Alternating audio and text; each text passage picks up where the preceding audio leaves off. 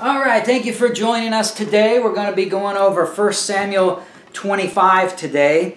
1 Samuel 25. What I've been doing is just trying to cover a chapter each week, and we see these Bible stories in here. All these things literally happened, but God chose to give us, there are a whole bunch of things that happen in life that God could have put in the Bible, but He puts these specific stories in here for us to learn some things. It's like illustrations. If someone tells you something, well, it may be hard to remember if all they do is give you facts. But if they tell you a story and then you can relate to it, it's easier to remember a story than it is if someone just gives you a bunch of facts. And so what God does here is He gives you a story, something that really happened, and it's here to teach us something. So we're in 1 Samuel chapter 25. And we know we've seen that David has been running from Saul, and Saul's trying to kill him, but God keeps protecting him. And now in this chapter we get a little break from the story, and we get to see his interactions with a man named Nabal, N-A-B-A-L. And I may not be pronouncing that right, but that's okay.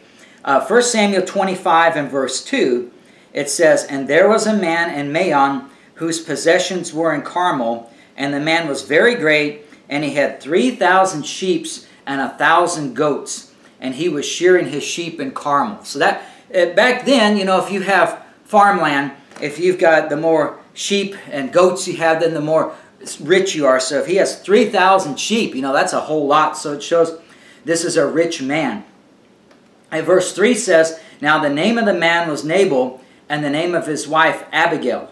And she was a woman of good understanding and of a beautiful countenance, but the man was churlish and evil in his doings, and he was of the house of Caleb." So basically what it's telling you is that Nabal is an evil man. He doesn't believe God. All he cares about, he's a very selfish guy. He just cares about himself, getting all the riches he can in this world, and he doesn't care about the world to come. What happens when he dies. He doesn't care about that stuff.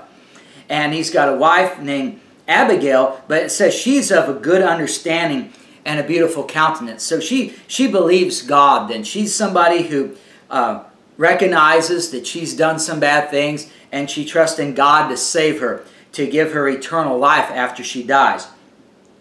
But her husband isn't like that. So you have a time here where David is, remember that David had an army of people, and they were fighting against the Philistines at a time. And you can imagine that you have 3,000 sheep. Well, sheep are dumb animals. You have to really keep close eye on them. They could run away very easily. They could get trapped in some barbed wire, or it's very easy for them to get in trouble. So you got to have what are called shepherds, the people who are over the sheep, to take care of them. So if you have 3,000 sheep and 1,000 goats, that's a lot to take care of. So you need a lot of people to watch over these sheep, because you got to watch over every one. Make sure they don't get away. Make sure they don't fall into a hole. Make sure they don't get caught in a fence or something. So you need a lot of people to watch over them.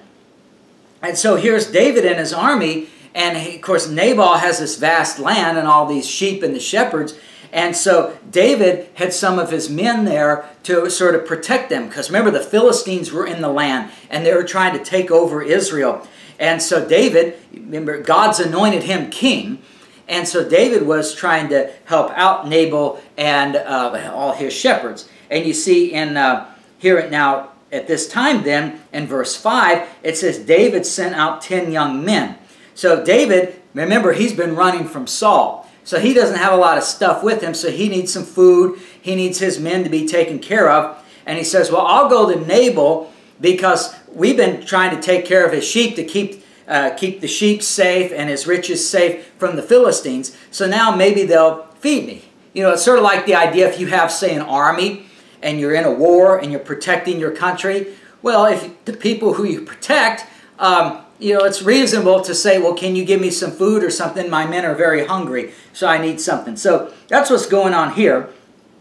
David sends the young men to Nabal, and it says in verse 6, 1 Samuel 25, verse 6, David said, "Thus shall ye say to him that liveth in prosperity," say to Nabal, Peace be both to thee, and peace be to thine house, and peace be unto all that thou hast. And now I have heard that thou hast shearers. Now thy shepherds which were with us, we hurt them not, neither was there aught missing unto them, all the while they were in Carmel. Ask thy young men, and they will show thee. Wherefore let the young men find favor in thine eyes, for we come in a good day. Give, I pray thee, whatsoever cometh to thine hand, unto thy servants, and to thy son David. So it's a reasonable request that David and his men have been protecting Nabal and his sheep and the shepherds. And so David says, well, can you feed my young men? Can you help them out? Because, we got needs. We need food. We need water. Can you help us out? In verse 10, Nabal answered David's servants and said, Who is David? And who is the son of Jesse? There be many servants nowadays that break away every man from his master. Shall I then take my bread and my water and my flesh that I have killed for my shearers, and give it unto men whom I know not whence they be? So here's David's men been protecting Nabal and his sheep and his goats. And Nabal says, I'm not going to give them anything. Who's this guy David? So, it's like defiant. It's like if you had an army of American soldiers that had been protecting your city because it was going to be a war where another army was trying to come against it, and they protect your city, and the soldiers say, hey, can you give me some food? I'm hungry. Well, of course you're going to give them food because they're the ones that have helped protect you. You wouldn't have the food if it wasn't for them.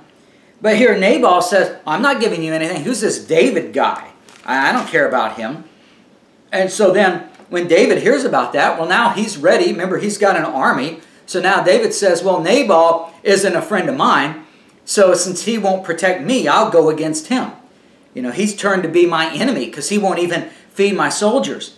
So verse 13, David said unto his men, Gird you on every man his sword. And they girded on every man his sword, and David also girded on his sword.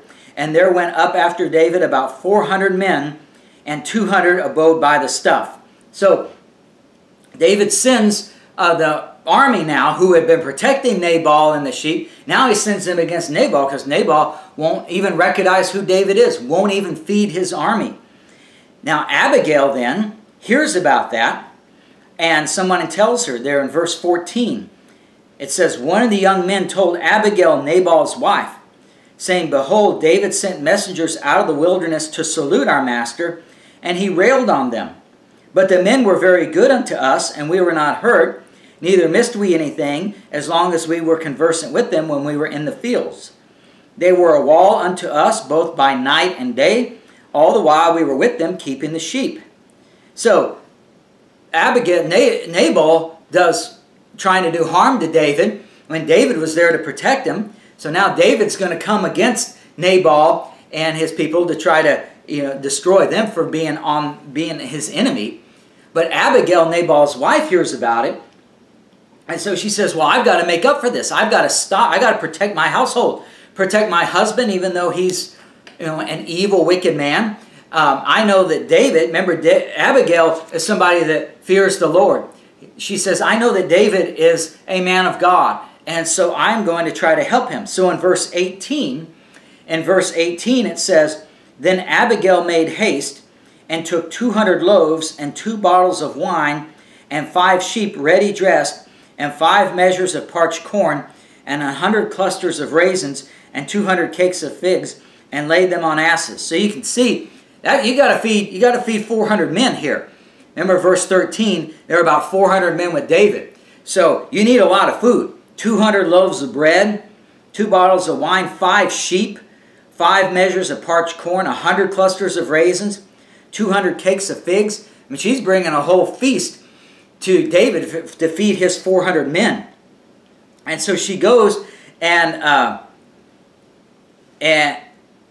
so then Abigail in verse 23, she goes on a horse and comes up to David. I'm sorry, it's a donkey there. In verse 23, it says, When Abigail saw David, she hasted and got off the ass and fell before David on her face and bowed herself to the ground and fell at his feet and said, Upon me, my lord, upon me let this iniquity be. And let thine handmaid, I pray thee, speak in thine audience, and hear the words of thy handmaid. Let not my Lord, I pray thee, regard this man of Belial, even Nabal. Belial is basically a man of the devil, is what she's saying. He's saying Nabal is an evil man. He doesn't believe God, and so he's a wicked person. So Abigail is saying, basically, don't punish me and my household because my husband doesn't believe God. Abigail fears the Lord. She's recognized she's a sinner. She trusts in God to save her. Nabal is an evil person, doesn't regard God. And so Abigail is asking David for mercy, knowing that David is a man of God. And so she says in verse 28, in verse 28, Abigail says to David, I pray thee, forgive the trespass of thine handmaid, for the Lord will certainly make my Lord a sure house, because my Lord fighteth the battles of the Lord, and evil hath not been found in thee all thy days. Notice in verse 30 that even though Saul is still the king of Israel, Abigail believes the Lord, and she knows that the Lord has already anointed David to be king. And so in verse 30, she recognizes that. Abigail says to David in verse 30, and it shall come to pass, when the Lord shall have done to my Lord according to all the good that he hath spoken concerning thee, and shall have appointed thee ruler over Israel, that this shall be no grief unto thee. So you can see Abigail recognizes that although Saul is considered the king, she knows that David is a man of God, that God has made David king. So she already knows that he's going to be the ruler over Israel. And since he's the Lord's anointed, then Abigail, because she fears God, wants to help out David. And she asks for forgiveness for what her husband has done in trying to come against David, not blessing him. And so based upon that then, you see in verse 35, in verse 35 it says, So David received of her hand that which she had brought him, and said unto her, Go up in peace to thine house. See, I have hearkened to thy voice, and have accepted thy person. So everything's fine with Abigail now. David's not going to kill Abigail and his family, and her family, and everybody be safe. But remember, Nabal is an evil man. And so although David isn't going to kill Nabal, the Lord will. Because in verse 36, it says, And Abigail came to Nabal, and behold, he held a feast in his house like the feast of a king. And Nabal's heart was merry within him, for he was very drunken. Wherefore she told him nothing less or more until the morning light. So you can see Nabal is an evil guy, that he doesn't care about David. Even though David and his men have protected them, he doesn't give them any food to eat. I mean, when somebody comes into your house, as a guest, normally you'd say, well, can I get you something to drink? Or maybe a little snack or something to eat. And that's somebody who hadn't done anything. They just came to your house. So as a guest, you try to treat them nicely. But here's David and his 400 men who have helped protect Nabal and his possessions and his family and his sheep. And Nabal won't even give them anything. Surely they should get a meal. But Abigail is the one who feeds them. And so because Nabal doesn't believe God, doesn't fear God, doesn't accept David as God's anointed, then verse 37 says, It came to pass in the morning, when the wine was gone out of Nabal, and his wife had told him these things, that his heart died within him, and became as a stone. And it came to pass about 10 days after, that the Lord smote Nabal, that he died.